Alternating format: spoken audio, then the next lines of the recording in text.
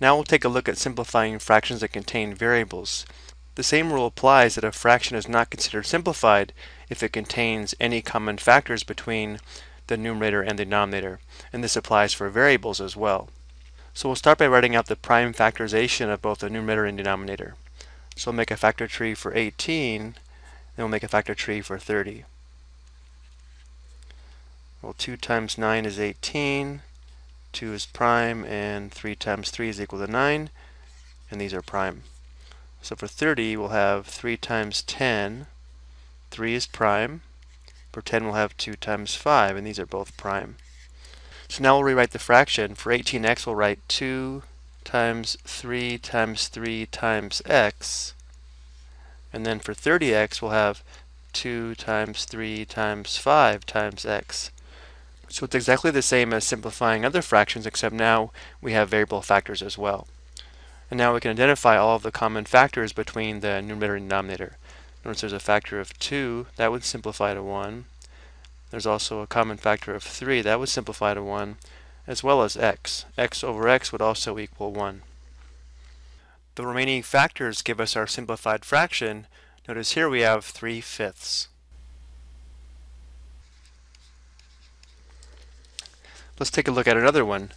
Notice we have a lot more variable factors, but the process will be exactly the same. So let's find the prime factorization for 54. And you may be able to skip this step if you know your multiplication tables really well, and you can identify the greatest common factor of 54 and 63 by inspection, but I'm going to assume we need to show the work. So 54 would be 9 times 6. Neither of these are prime. 9 is 3 times 3, and 6 is 2 times 3. These are all prime.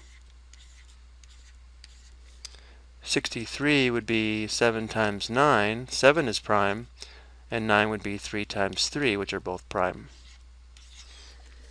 Now for 54a cubed b squared, I'll write 2 times 3 times 3 times 3. These factors came from the factor tree. Then we have 3 factors of a and 2 factors of b. And then for the denominator of 63a to the 5th b, we'll have 3 times 3 times 7 for 63.